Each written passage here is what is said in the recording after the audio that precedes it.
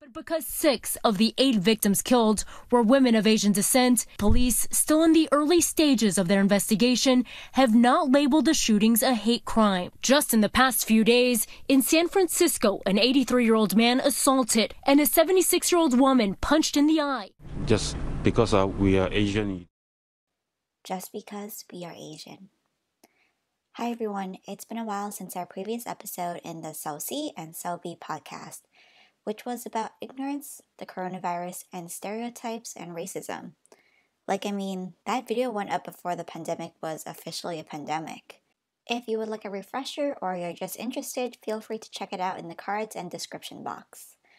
Anyways, today's episode, in a sick and twisted way, continues that thought on racism.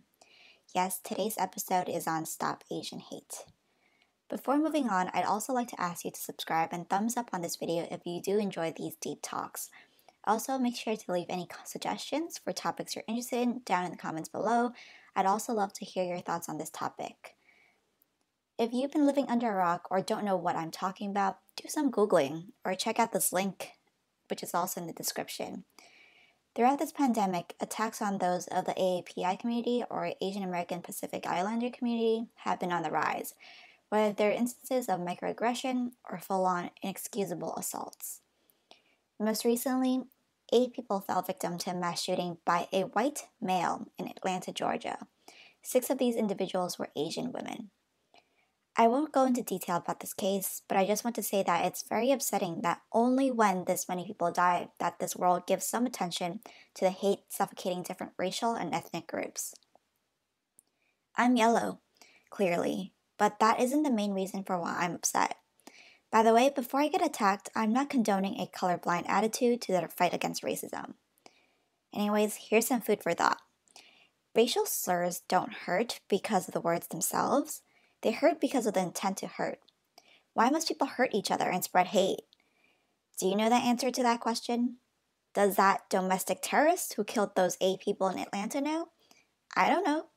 I really don't know. After that sickening event and also the disgusting remarks from that Cherokee County Sheriff's Office spokesman who loves his China virus t-shirts, there have been more nasty, literally nasty incidents. One man punched an elderly Asian man on a New York City subway.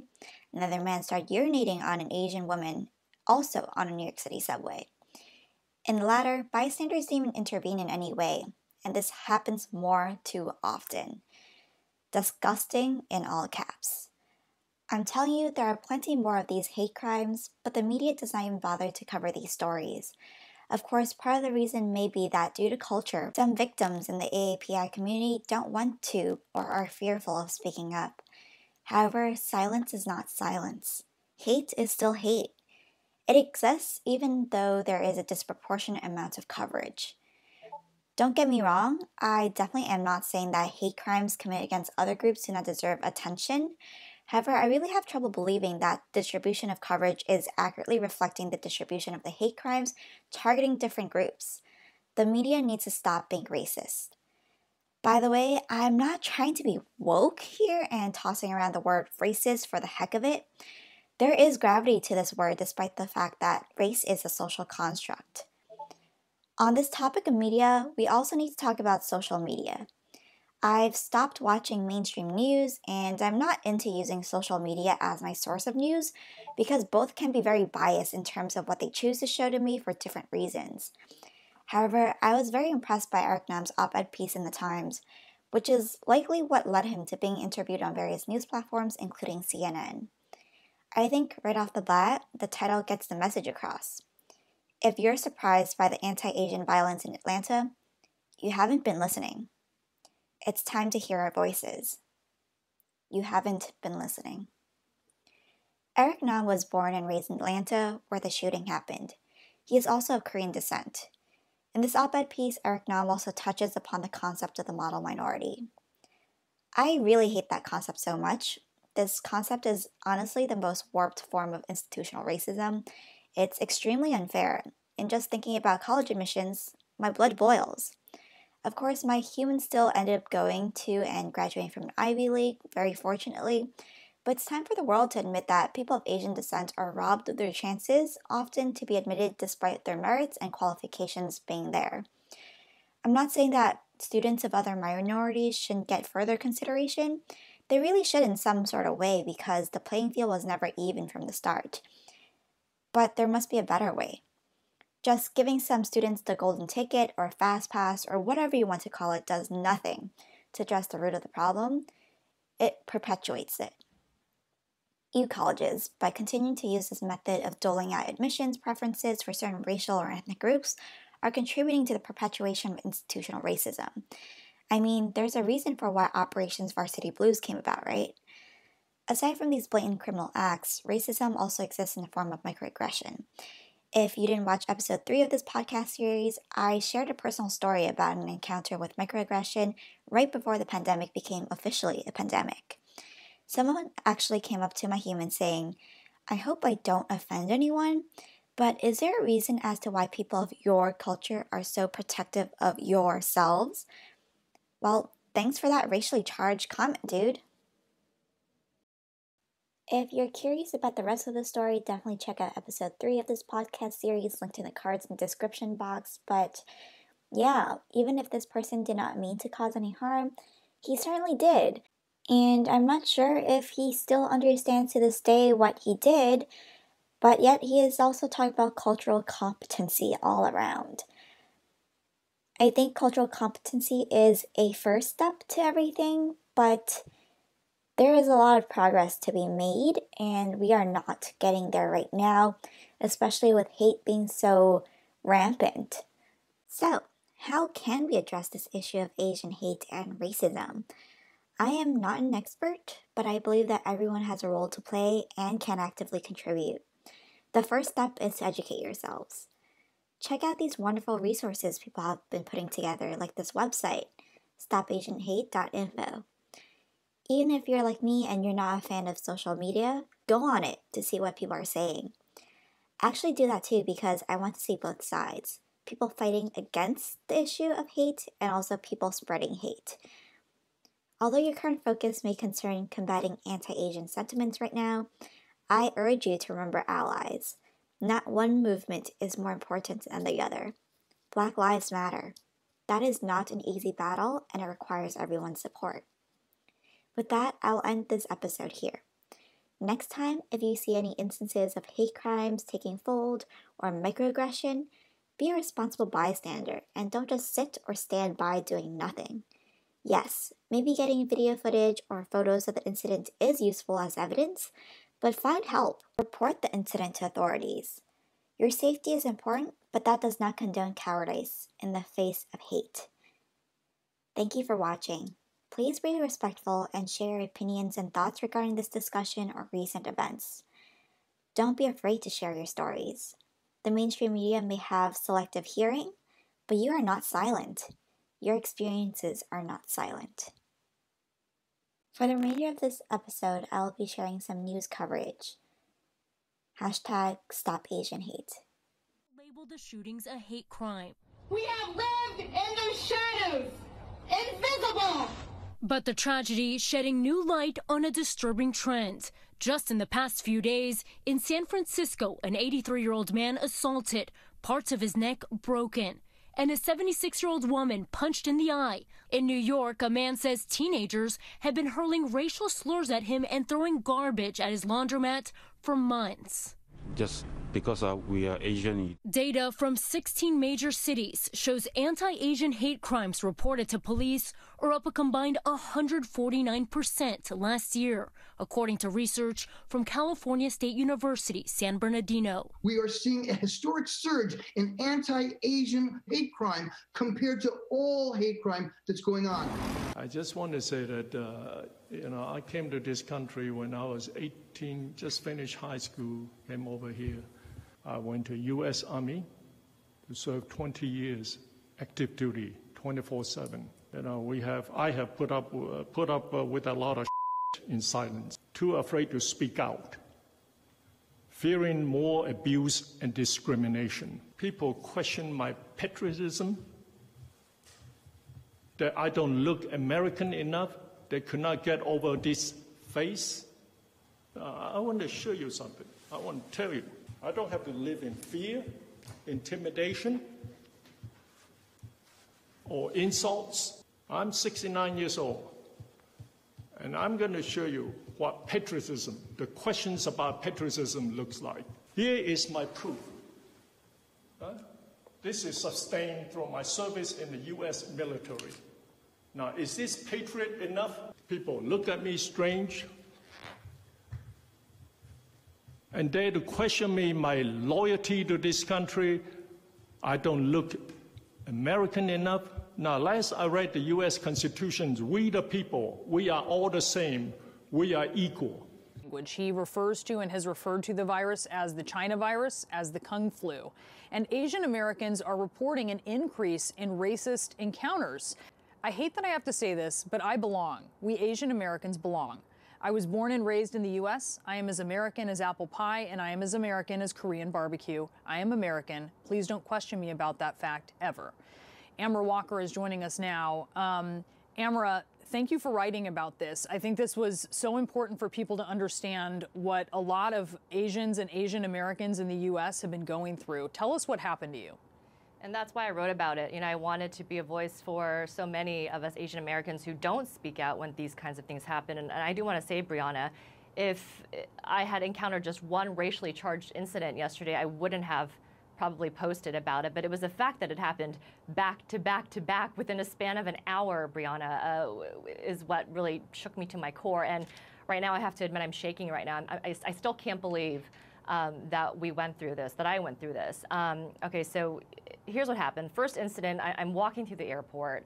An older gentleman stops, he pulls down his mask, looks at me, and says ni hao, which is hello in Chinese, and then ching chong, which is a racial slur that's been used for decades. And I was stunned. I mean, this has happened to me before, sadly, but every time it happens, it shocks me. And like I've done in the past, I just kept walking. I didn't know what to say. And he walked away, and the more I thought about it, my blood was just boiling. And thankfully, I ran into him inside the terminal. He was standing right behind me when I was trying to buy souvenirs for my husband and daughter. And I turned around and I said to him in a really stern voice, I said, "Do you understand what you said to me was racist and it was racially charged? Do you understand, sir?" And he kind of looked at me with a smug look, and he just said, I don't know what you're talking about, and he walked away. Wow. And so then I walked to the gate where my producer was sitting, and I was like, you won't believe what just happened. I'm really upset. Here's what happened. And I'm not kidding. As if on cue, literally within like 5 minutes, a young man walks up right in front of me while I'm sitting at my gate, and he's not wearing a mask. He comes right up to my face and says, "Hey, do you speak English?" And I was like, I can't believe this is happening. And the first thing, I mean, I shot back immediately because I was already angry. And I said to him, why would you assume that I don't speak English? Tell me, why would you assume I don't speak English? And he said, well, no, what language do you speak? And I said, well, obviously English, but I also speak Spanish, because I knew he was expecting that I would say Chinese or Japanese or Korean. Anyway, I mean, and then he started to mumble and speak incoherently. It sounded like he was mocking the Asian language. My producer was really disturbed by all this. And also the people who were sitting at the gate started yelling at him to get away from me, because I kept telling him, you got to leave me alone. We're in a pandemic, you know, put on a mask. Because he was getting close, he was not wearing a mask, and he was getting close to you. Exactly, right? You know, and so he was in my personal space. And then your producer basically got security, right? Got a police officer, and then what happened? Yeah, he interjected, so the officer, this is where, talk about pouring salt into a gaping wound, right? I mean, I told the officer what happened, Brianna, and my producer, who was upset, said, yeah, and, you know, this guy was saying racial slurs to her. Can you believe that? The police officer stopped. He approached my producer, literally, again, almost nose to nose, and again, we're in a pandemic. And he said very angrily, that is not racist. Asking someone if they speak English, that is not racist, okay? Do you understand me? And I mean, this police officer was, I would say, 6'4", I mean, he was huge. And I was intimidated. Everyone around us was watching. My poor producer was, you know, both nervous and scared. And we said, okay, fine, it wasn't racist. And he walked away. They did track him down, but I was so shaken by all of this and so disturbed that my producer kind of shooed me onto the plane and said, just you got to get away from this, But yeah. I do, want to say that my producer was extremely defensive of me, and also there was about 5 or 6 people who were sitting at the gate who came to my defense and were apologizing for no reason. They had nothing to apologize for, but they expressed their shock. Yeah, I mean, it's thank goodness that they were there also just to kind of back you up and support you. But you write in this talking about getting made fun of as a child. But I also wonder if here in just in the sort of like, recent years, but the pre-COVID era, did you ever experience anything like this? I know you travel a lot for work. Have you ever been through anything like this? No, absolutely not. I mean, for it to happen, and look, these were all, I believe, were unrelated incidents, right? But for it to happen so quickly in succession within about 45 minutes to an hour, that to me was what knocked me off my feet. And Brianna, I want to make it clear, it's not about me. Because Asian Americans across the country deal with this on a regular basis, and we're not talking about it. And many Asian Americans don't raise their voices, including myself. I probably wouldn't have written about this if this wasn't so egregious. And this is why I'm speaking out. I'm normally a private person, but I want to be that voice. And I have to say, I've gotten so many emails from strangers and even colleagues at CNN that I've never met who are Asian or of Asian descent. And they said, thank you so much for talking about this and explaining to people why it is racially insensitive to assume that I don't speak English or anyone else that looks like me doesn't speak English. Disturbing surge of racist attacks against Asian Americans. Here's CBS's Nancy Chen. This surveillance footage shows a 71-year-old Asian grandmother violently shoved to the ground, her purse stolen.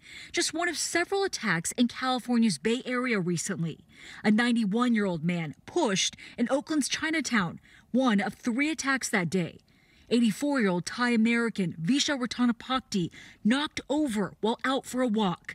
He died a few days later from his injuries. His family saying they believe it was rooted in racism. This guy should not be allowed back on the street.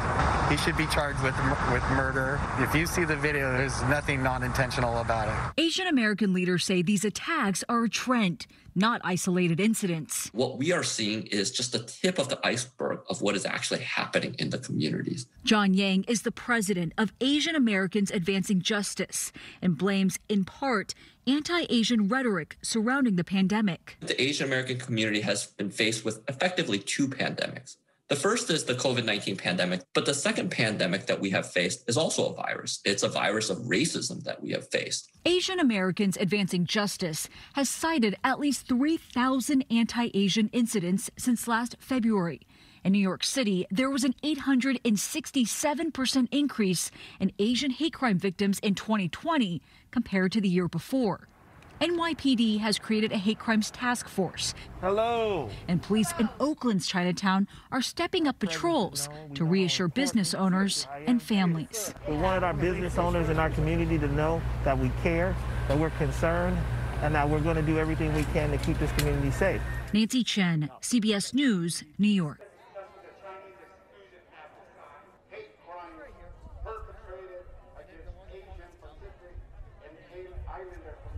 People from all across the city are joining us in the AAPI community to say enough is enough. We're tired of our voices being silenced. We're tired of being marginalized. We are tired of being the scapegoats. And it's time to, we're standing together to say that we are Americans. We love this country and to stop Asian hate.